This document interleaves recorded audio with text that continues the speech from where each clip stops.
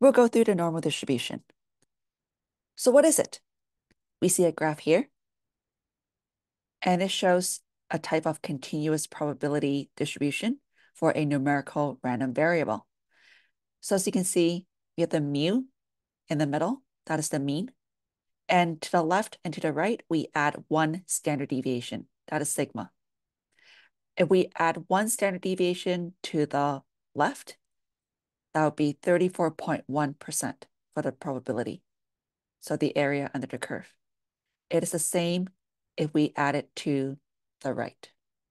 If we add two standard deviations, then we have 34.1 plus 13.6.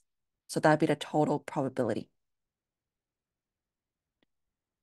We need to translate this into a notation, and we see that there's the mean, and that would be the population mean, and the sigma would be the population standard deviation.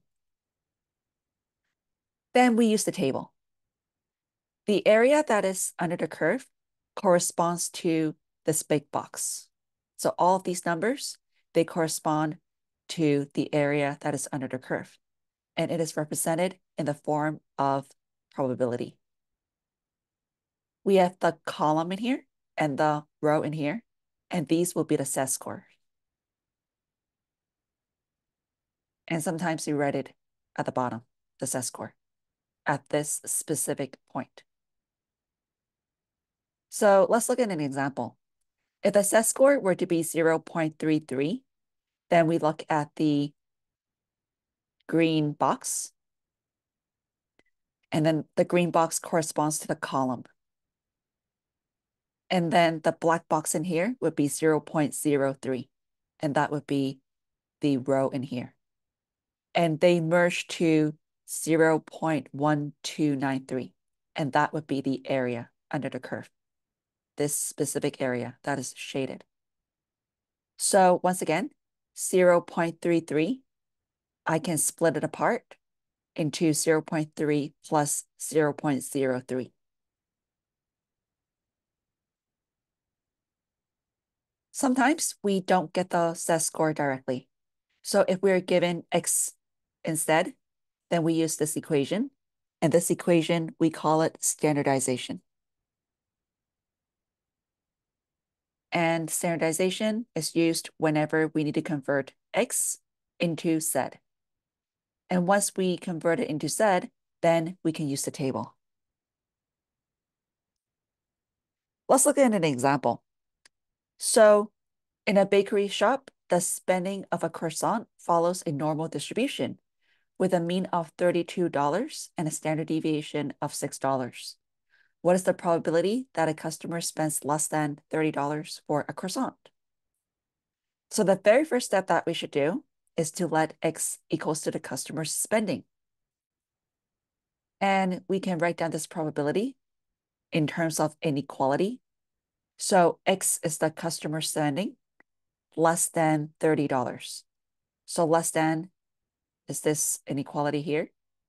30 would be the $30, and that would be the x. We can transform this into a graph. So once again, in the middle, that is the mean, and the mean is 32, as they already said it in here.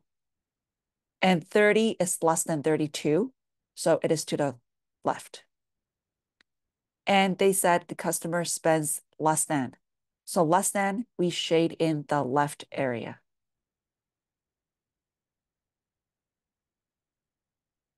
Then we can convert the x into z using the standardization formula.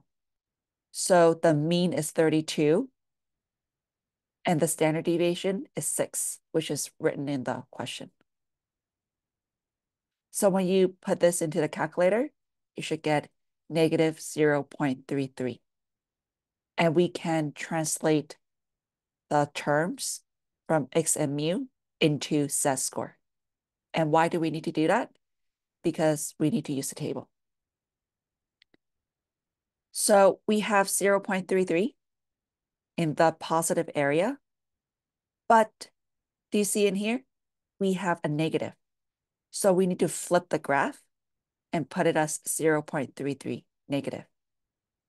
But it is essentially the same because they are symmetrical.